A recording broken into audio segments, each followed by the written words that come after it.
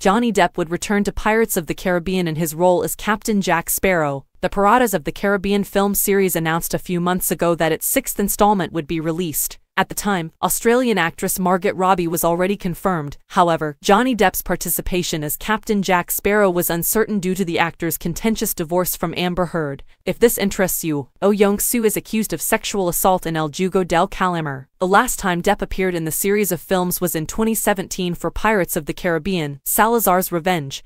But there have been persistent rumors that the 59-year-old American actor may return to them, because according to international media, Johnny had been called for a casting test in February 2023. Despite the fact that the other details of the sixth installment of Pirates of the Caribbean remain a mystery, fans of the story that takes place on a boat, in the middle of the ocean, or on solid ground are eagerly anticipating the new movie.